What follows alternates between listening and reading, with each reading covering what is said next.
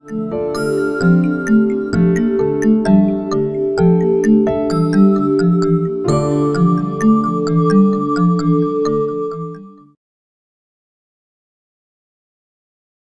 welcome, this is David Roche, and just to introduce how this happened, that we're interviewing this amazing man, is that years ago I read an Anne Lamott book, and she mentioned this amazing man in the book, which then made me immediately go out and get his book, The Church of 80% Sincerity. And I devoured that book. I think there's a post-it note on every page of that book when I read it. And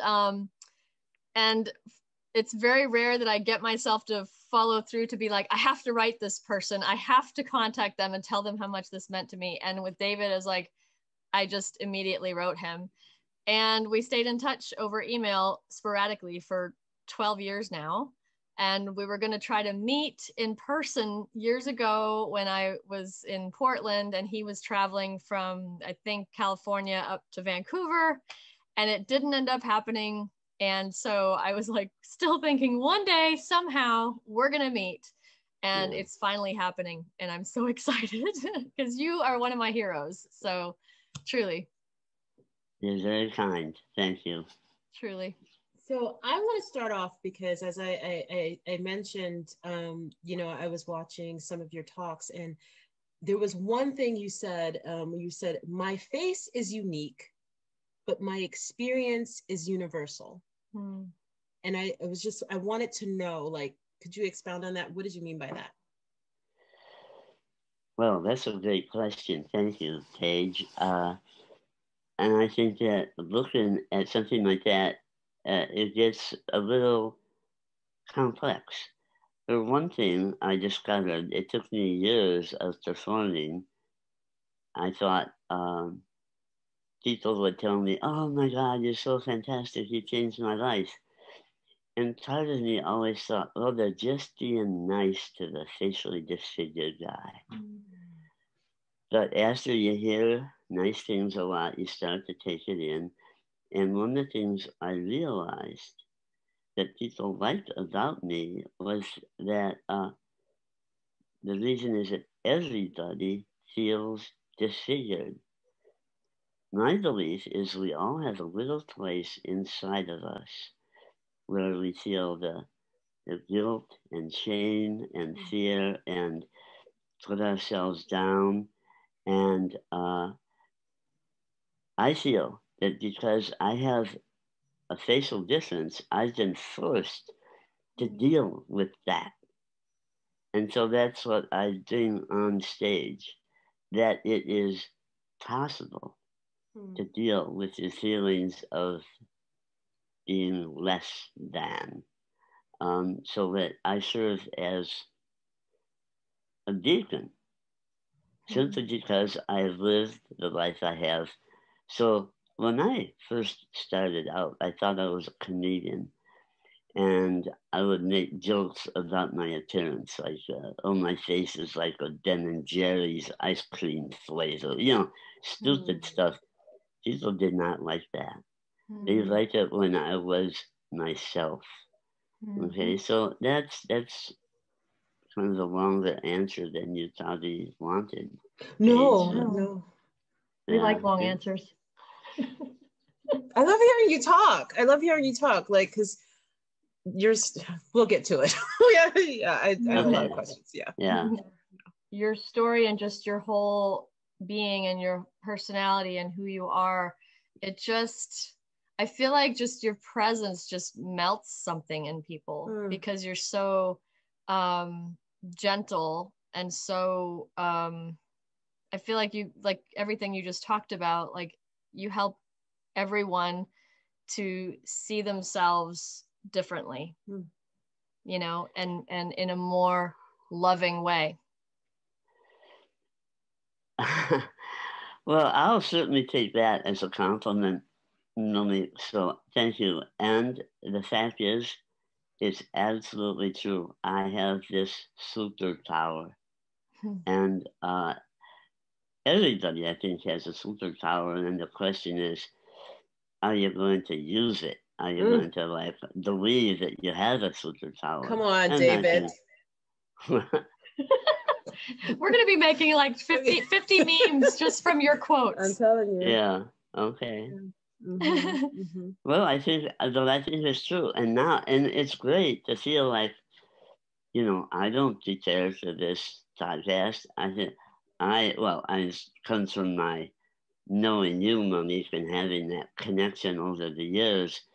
But I feel like I'm totally present, and I love it, and it's going to be great, and I feel confident.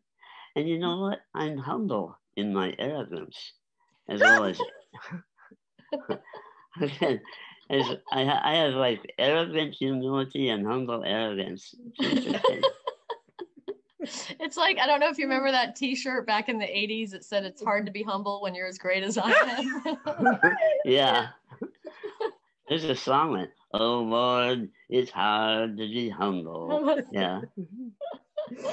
That's awesome. Oh, goodness. I tell a story of, at age 13, I was the oldest of 7 Irish Catholic kids in the Midwestern United States.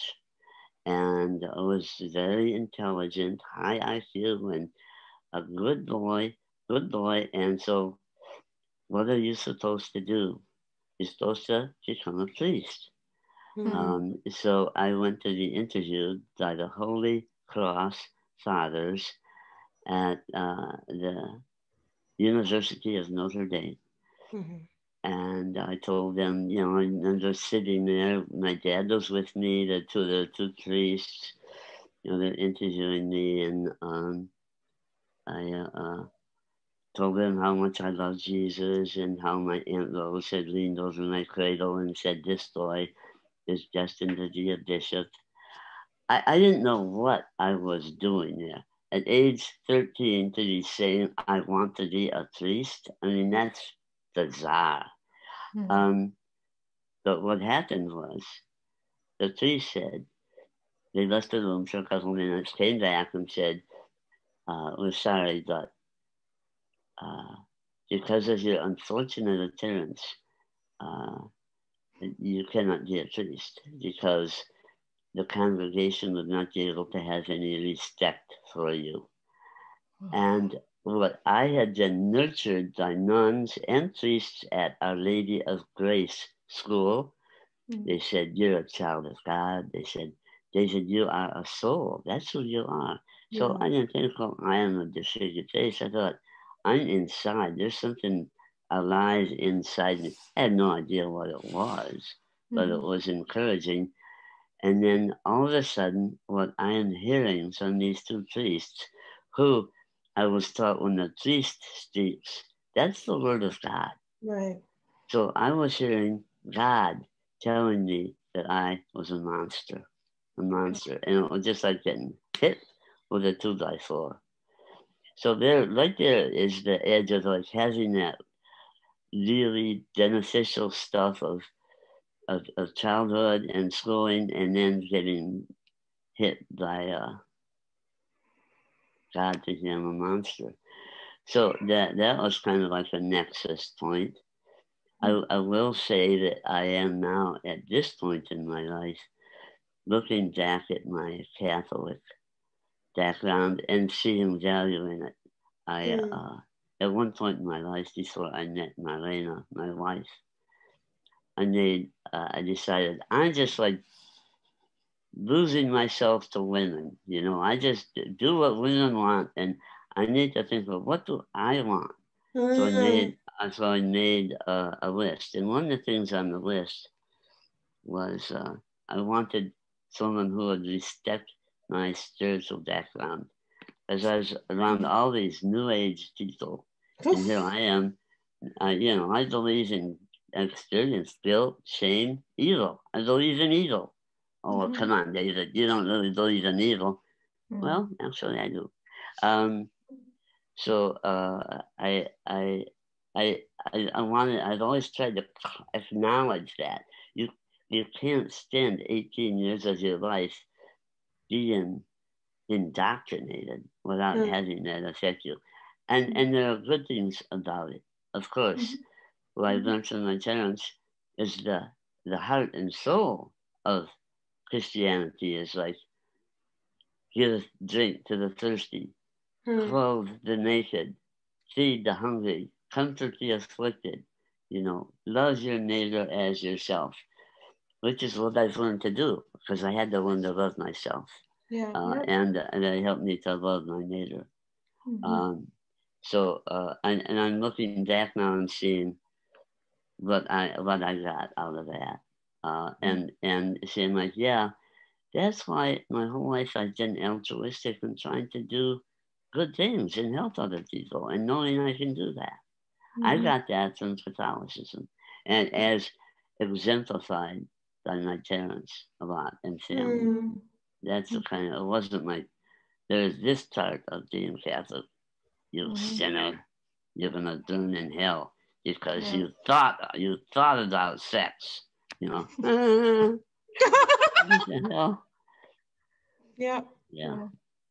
Yeah. What's amazing too is the fact that there's an amazing poetic justice about your life because of the fact that that someone would say something to you that made it seem or tried to tell you and then said it as a quote voice of God.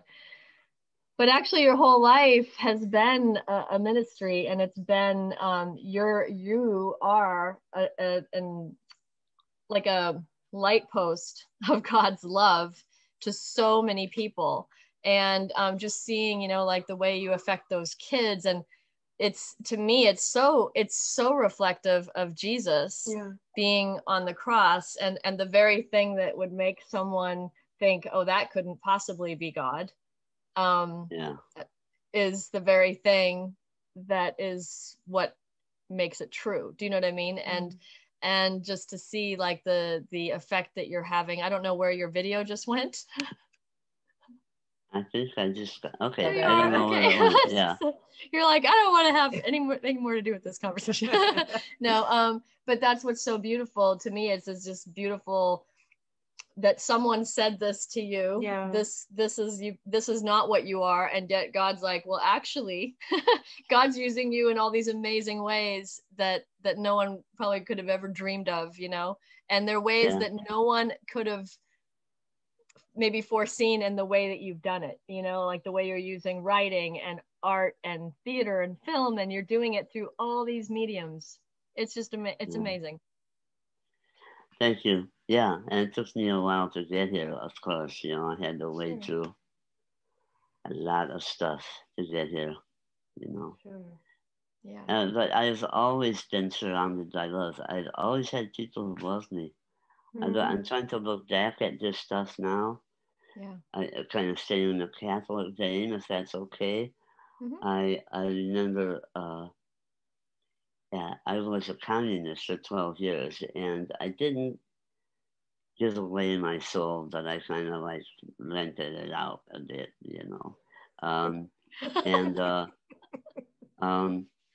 there were some good things and there were some bad things about that. And afterwards, the organization fell apart, and I was in a spiritual crisis. I weighed 115 pounds. Now, I'm a little guy, but not that little. I was smoking 2 packs of cigarettes a day. I was drinking lemon-flavored vodka a lot, so drinking and eating, surviving on donuts and coffee. That doesn't sound so bad.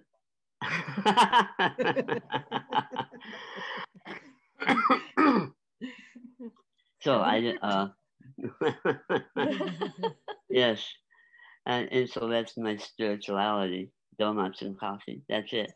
No, it was a spiritual crisis, and I had to figure it out. And I finally, I tried women church. I went to a gay Catholic church. Nothing was really there, and I finally realized. I thought on my own that, okay, what I need is nature, loving relationships, and my own creativity. And so yes, I figured it out. That's what and live music. Yeah.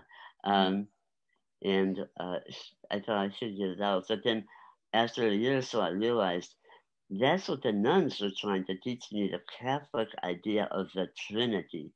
There are three persons in one God.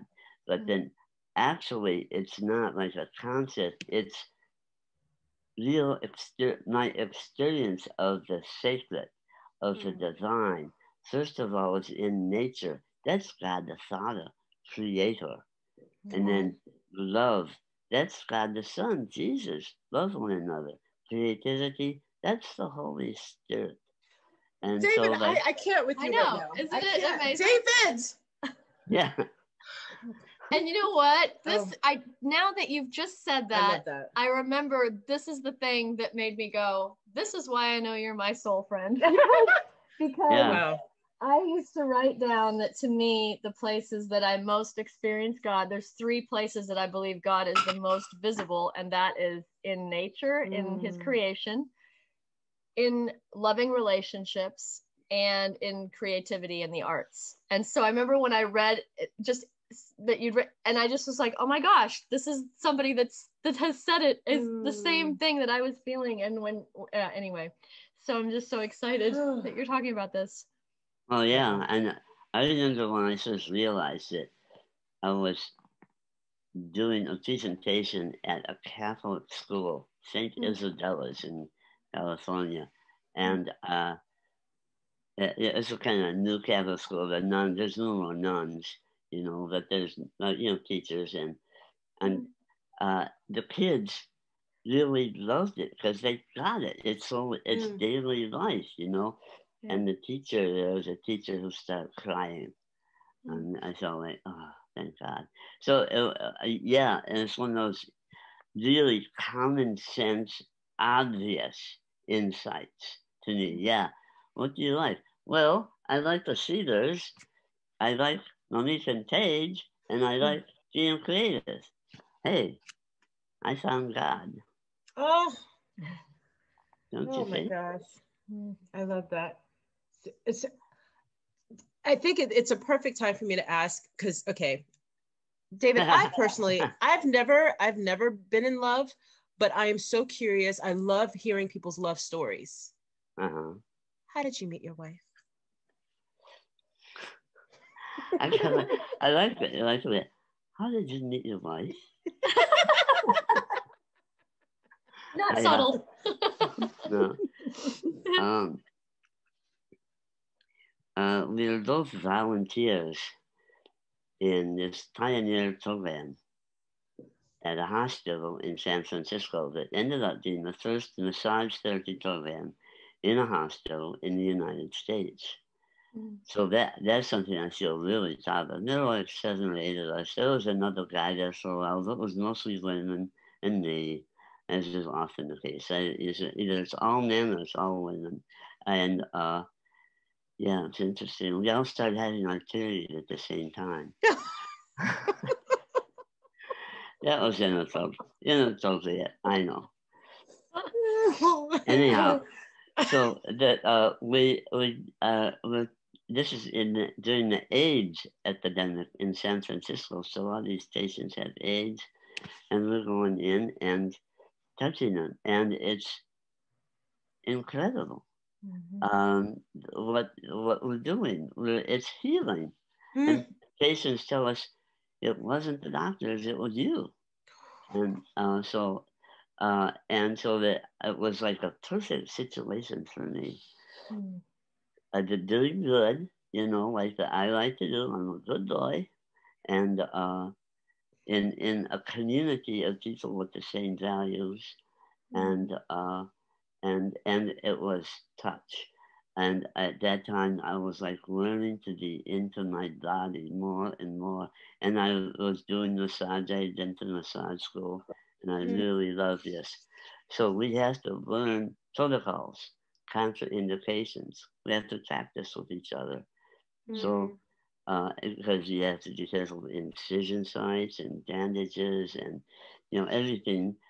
And so here's Marlena. I'm on the side table and she's practicing. Here's the moment that it happened. She starts to touch my face Nobody touches my face. Mm. Nobody even sees my face because my face is a secret. I never talk about it. That's part of the way I survived with denial. Right after that time, here you say, wait a minute, you talk about your face all the time. That's pretty boring, actually. But there, I hadn't, and that her hands, and I wanted that hand on me, and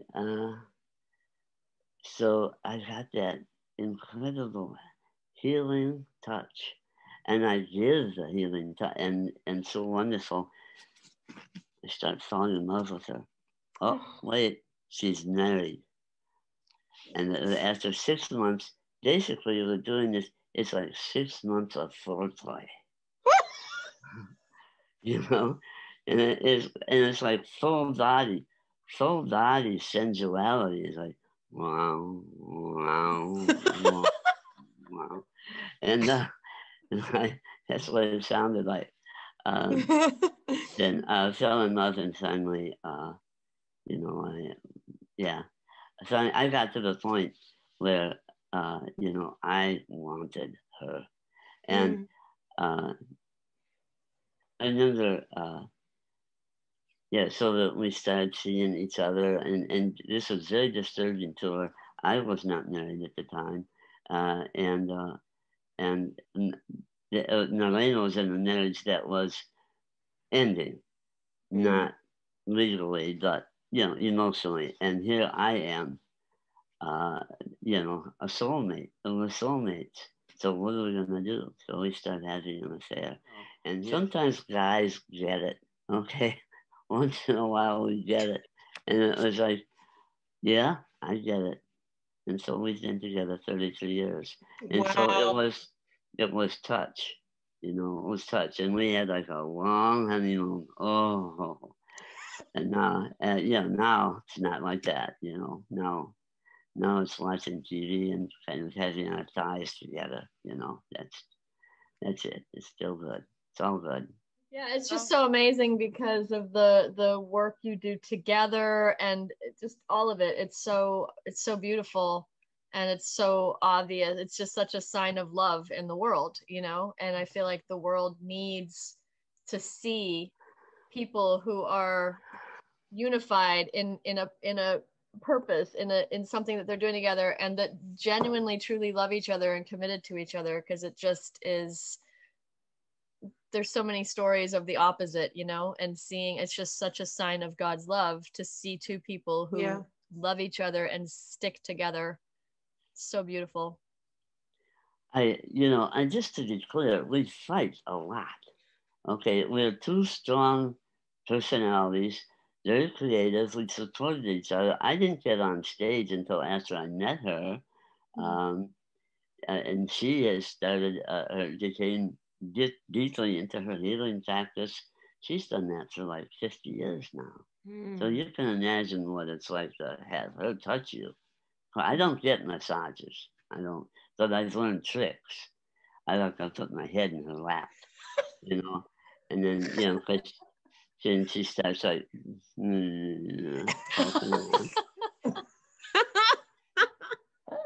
that's a tip. Yeah.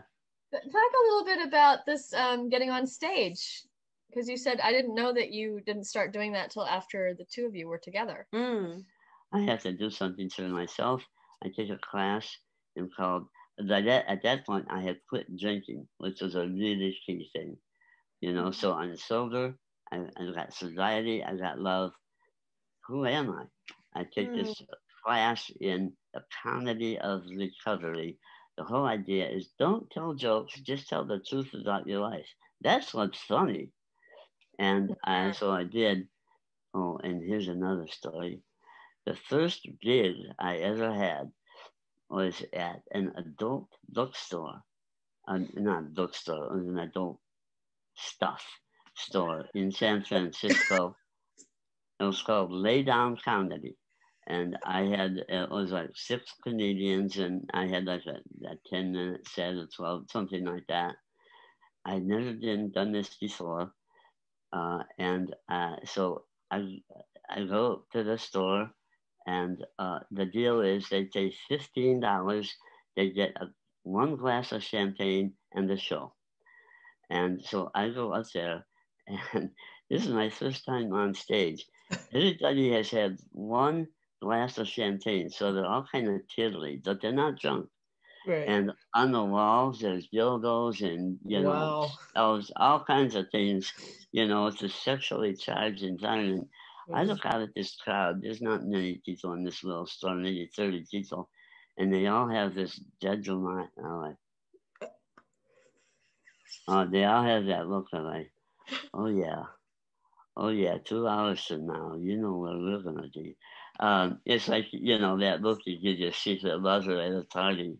Yeah, just wait. And so I'm on stage. I'm looking out at all these people who's like, oh my God, they all want to have sex with me. It's so nice. And so it was so it's a great way to start being a comedian. So that was like my first audience. They all wanted to have sex with me. Oh, wow. What a great start, eh? And then I had to learn that not to make jokes about myself, not to make fun of myself. Yeah. Oh my God. Son, you guys, I'm having fun. I thought I was going to be crying for other reasons. And I'm just like, oh my God.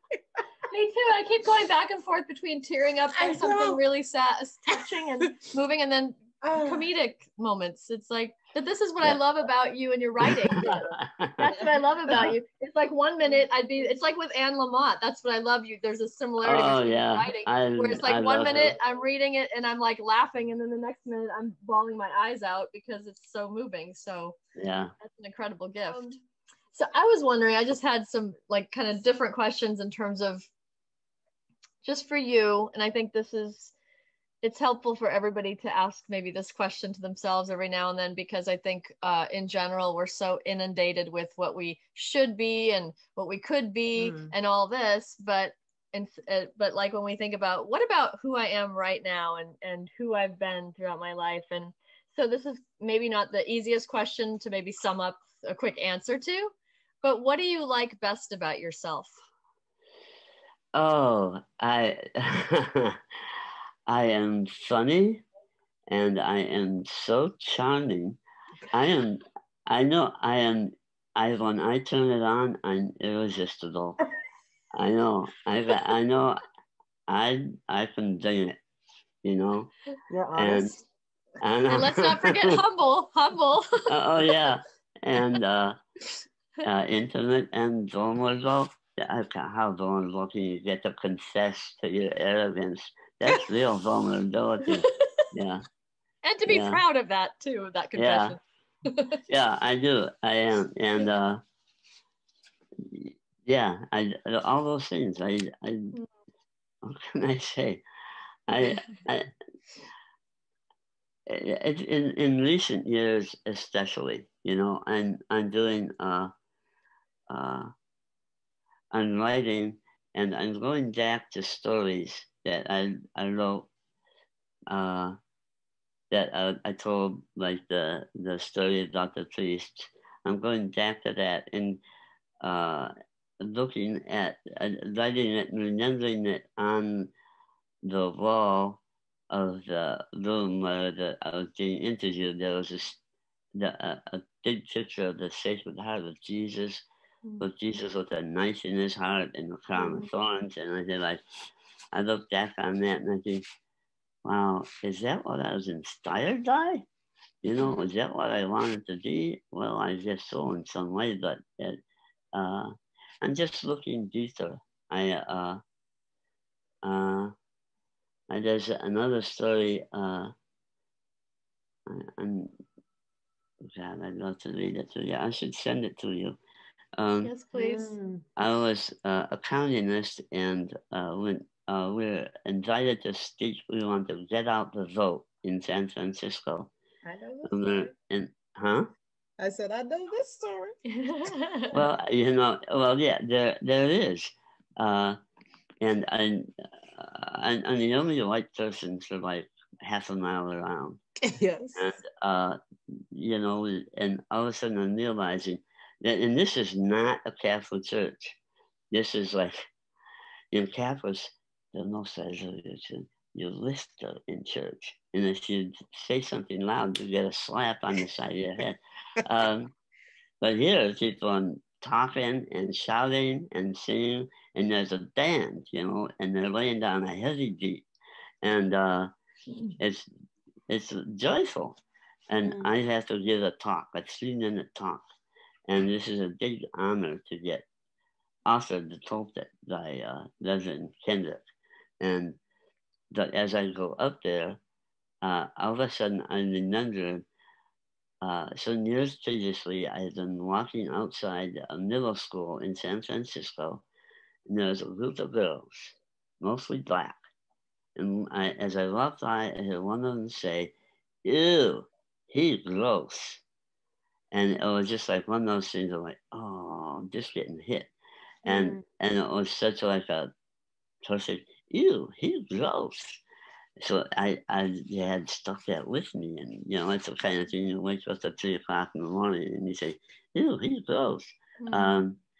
And I realized as I was walking up to the pulpit that I was exposing the left side of my disfigured self to everybody at one, you know, a couple hundred people, and it hit me, and then the reverend said, "Welcome to the house of the Lord," and I got up there, and I look out at this crowd, and it looks like a moving abstract painting, because people are standing up and they're waving their hands, and they're blessing me, you know, and they're saying like all the things that you say, "Amen," you know, "Tell it, brother," yeah, like talk about it, David. Yeah, it's kind of like, right, yeah, David, do your line, come on, brother, you know, and that's what a lot of me and hers conversations were like. and so and I had been trying to memorize what I was going to say, and all of a sudden I can't remember anything because I'm caught up in this, and these people are blessing me, and they're calling upon the spirits. You know, they're like encouraging me, and it's just like impossible to resist. And so I, you know, and every time I say something, it's like, you know, praise Jesus, you know, and getting all this. And what happened was, as I go back and look at that story, I realized that was where I found God.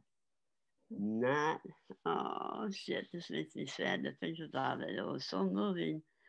You know, God had always been like the, you know, you better be a good boy, you know, you're going to go to hell. And all of a sudden, it was a whole different God.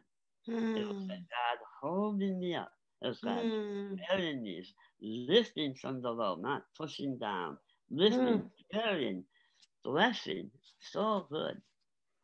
And, you know, I say, that was a moment when I realized what the rest of my life could be. Right then.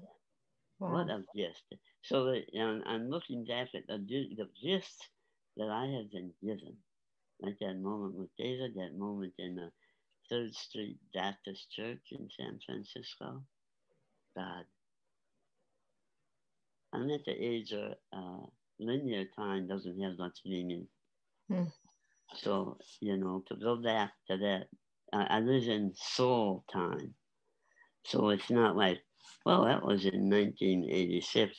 No, it was like, it's like, I remember what my soul wants me to remember. They say like, okay, we're going back to church now. You know, that sort of thing. So it's a great life that I have right now. It's a great life. So yeah, those are the kind of things that I'm looking at now, finding like everything in my life. Touch, love, presence. I had so many people who had faith in me before I had faith in myself. And I know, and all those people told me, "You changed my life. You're so fantastic." Yeah. it didn't come to me. I had been doing my show for a couple of years, and this rabbi had asked me to come and do the Church of 80% Sincerity during the high holidays. What? Okay, I'll do it. And it was in the middle of doing the show, after I'd been doing it for like a year and a half. All of a sudden, this epiphany came, and I realized, wow, this is a great show. And I'm a great performer. And I've never lost it since that time. Never lost it. So then that's a lot of my life is filled with things like that. That's my spirituality. Arrogance. The arrogance of it. Hey, open those pearly gates, because here I come.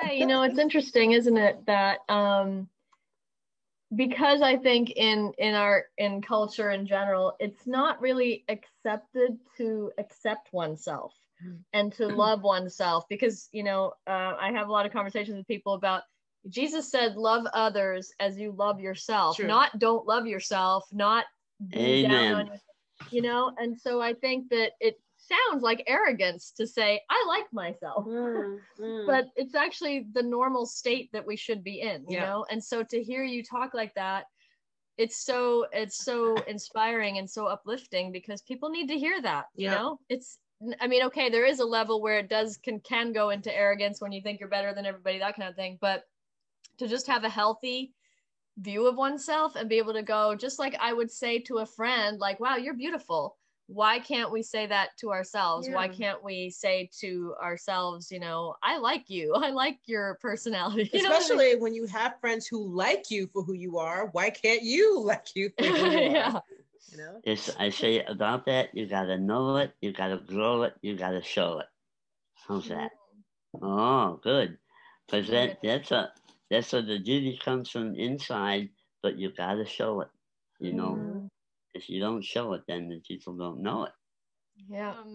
Do you have any like thoughts for, because I really feel like the way when seeing you speaking to kids, you know, and kids, and especially kids at that age where they're just like, they don't really know yet who they are, and they're kind of like looking to their peers. But I think most humans don't really ever outgrow that. And so you know, just maybe if you could touch on a bit of the kinds of things that you say when you're speaking to kids, but that apply to everybody, in terms of self-acceptance. I mean, you've talked about it a lot already, but self-acceptance and even the way you talk to them about yourself, you know, when you say to people, you know, go ahead, ask me. I know you want to ask me, you know what I mean? Yeah. That kind of thing. And just like you just put it out there, like, I already know what you're thinking. So, but then to flip that back on an audience to say, you know, what happened to your face? Yeah. Yeah. Yeah. Kids like that. Here's what kids, and the focus, I think, for me is like on 12-year-olds, the beginning of puberty, and it seems to begin a little earlier all the time, you know, because you can see 10-year-olds are into like dressing up and makeup, okay, and the pressures are on them a lot. But I think the focus for me, the perfect audience, is a 12-year-old girl who is just starting to try to figure it all out. What am I? How do I want to say this?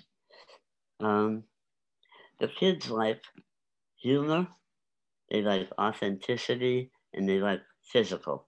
So I move when I'm up in front of them, and I think that one of the things they like is, here's a story that might help.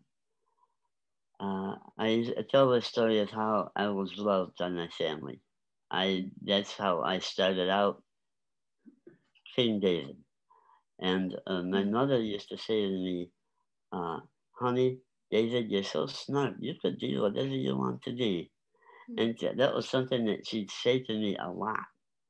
And that was sort of like a thing that instilled some basic confidence in me. So I would tell that story, and I would see the audience like that. And then so I decided, well, I'm going to say that to the audience. And I say, I go, like, honey, you're so smart. You could do whatever you want to be. And then I realized I have to say that right to the kids. So when in my Love at Second Sight, and you can see that in the film too, I'll go up and I'll get like about 2 feet away from a kid and say, honey, you are so smart. You could do whatever you want to be. And I'll do that 3 or 4 times. And the kids totally light up. I know I carry some creds with me because I've been on stage there and I'm kind of showing off to them. But just saying that, just saying it, and it's not even you're so smart. And it's like, and the vibration, honey, you're so smart. You know, that's like God's voice when you talk like that. You like it. It was a few years ago, I got an email back from a girl that I had said that to, and she said, when you told me I was so smart and beautiful, I believed you, and now I know that I'm smart and beautiful. But I never told her she was beautiful. She figured that out for herself. Wow. Oh, I love that. Just being looked at and spoken to with eyes of love and a voice of love is like God's voice is in there in the bits that like what you didn't say, but God was saying something in the midst of what you didn't say. Oh. Yeah. So that's, that's the kind of thing they like. And interesting, I tell a story about I'm in 7th grade and I'm playing at a Halloween party, and I didn't know it was a Halloween party, and they're playing Spin the Dollars. Oh my God, what? And so the Patty is the prettiest girl in there, and so she's the first spinner, and of course it points right at me, and she says, oh, that's not you, and she reaches the spin again. And then when I'm telling the story, I said, I knelt there. I was so embarrassed. But still, I could look back at Patty and say to her, Patty, I know you want me. And and I do this and say, like, hey, people tell me, you're not supposed to talk like that to 12-year-olds, And I say, no, they love it. They absolutely love it that I could say something because they totally identify with me, and that I can go out and say, like, I know you want me. And you know that everybody hearing you is like, gosh, I wish I could do that. Yeah.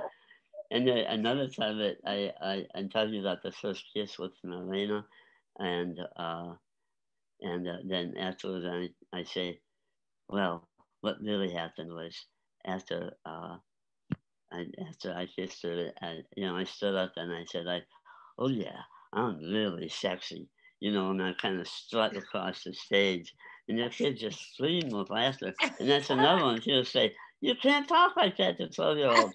Yes, I can. They like it when I talk like that. There's a 70-year-old man strutting across the stage saying, oh yeah, I'm really sexy. Oh, the old guy. Yeah. Oh my gosh, I love it. Oh my God. When I shot Happy Face, that was so much fun. At one point, it was shooting like at 2:00 in the morning, and it was a Halloween party, and we were all supposed to get shots of us dancing, and it takes a long time because they have to change the set and all kinds of stuff. And here's me, the old man, 72 years old, kind of sitting slumped over in the corner, and I'm the oldest one on the set, like 30 years at least. And I know all these young kids are looking at me and saying, oh God, that old guy, I don't think he's going to, I hope he wakes up. And then I got the call, and I'm a fantastic dancer. And I had on Michael Jackson outfit. Yeah, I'm like, woo, woo. All the players going to play. All the haters going to hate. I'm just going to shake it off. And so I danced to Michael Jackson, and I, did my hat tip, and then as I danced right into the camera and did a crotch grab, you know? And so I see like all these young people on set are like, oh my God, and I said, yeah, I can do it, I can do it. That was so much fun. Oh my gosh. There's the humble arrogance. Yeah. David, tell our audience a little bit about this film that you were in. Happy Face is the story of a 19-year-old boy whose mother is dying. She's a very lovely person, but she's gotten cancer of the face, and he can't deal with it. To try and help himself, he bandages up his face and comes to a support group for people with facial distance. He's accepted, and it's a good group, but then he's outed, and they're all angry at him. You lied, you cheated, and then he's trying to say, well, you folks, you need to be more brave, and he tries to take over the group. He's trying to learn what it's like for his mother, who's been so lovely and who now is disfigured and is dying of cancer. So it goes through various adventures like that, and everybody has their story. There are like half a dozen actors with facial distance. Two of us, E.R. Louise, he didn't work in Hollywood. He's biracial, African American and Nicaraguan.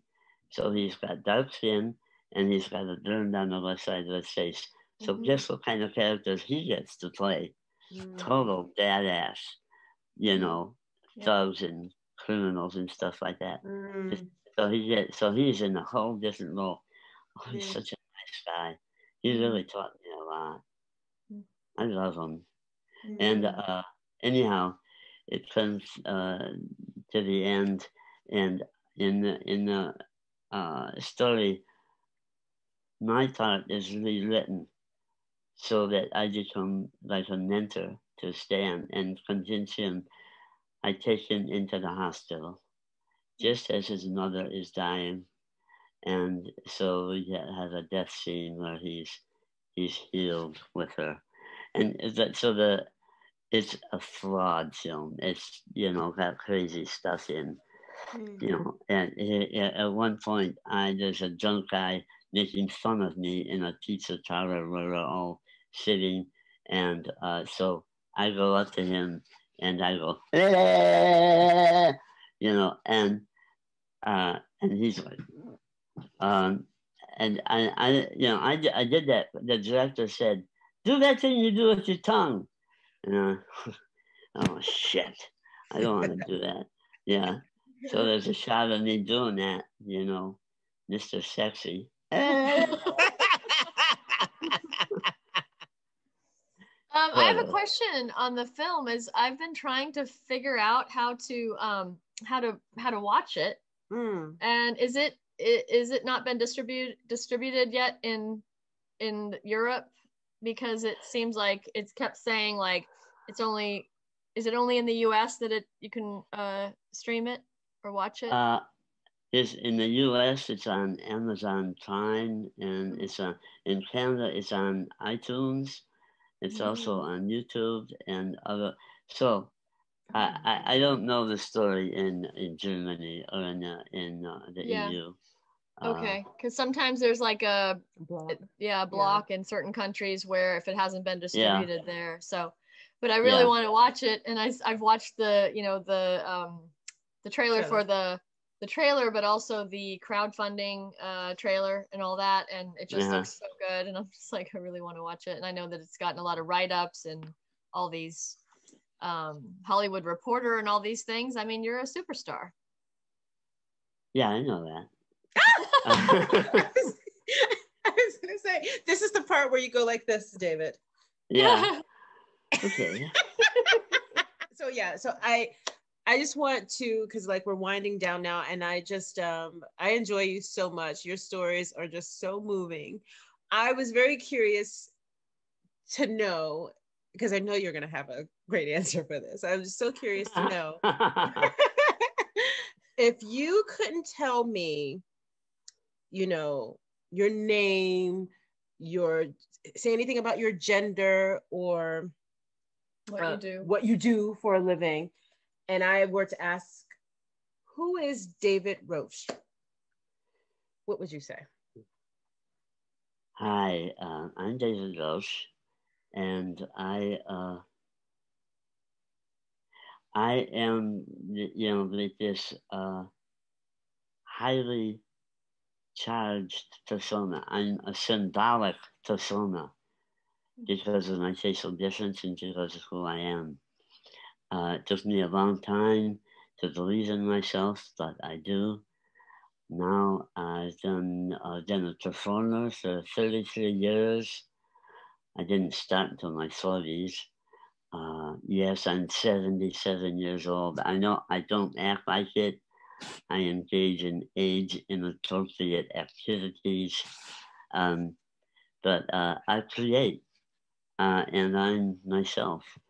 My favorite thing, I think, is to deal with 12-year-old kids and to talk to them about what it means to love yourself and to exemplify that, and not to teach to them, but to be to them.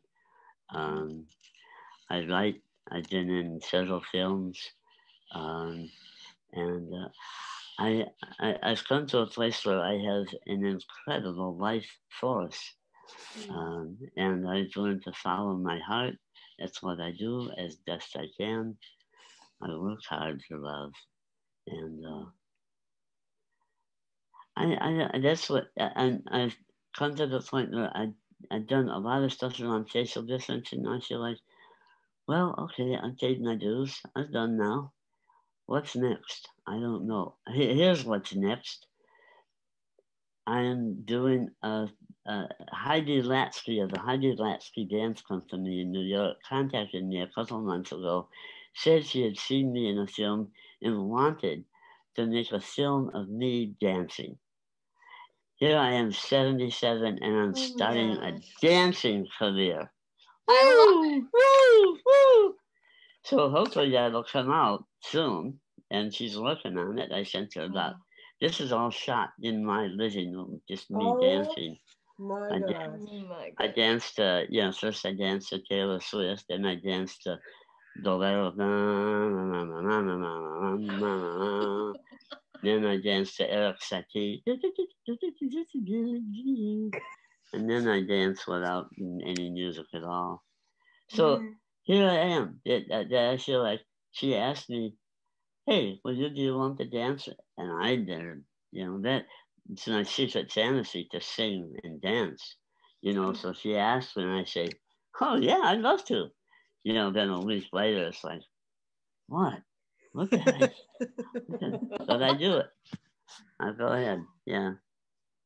I'm so looking forward to seeing that. I love to dance myself, so I'm all about, Me too. All about the groove.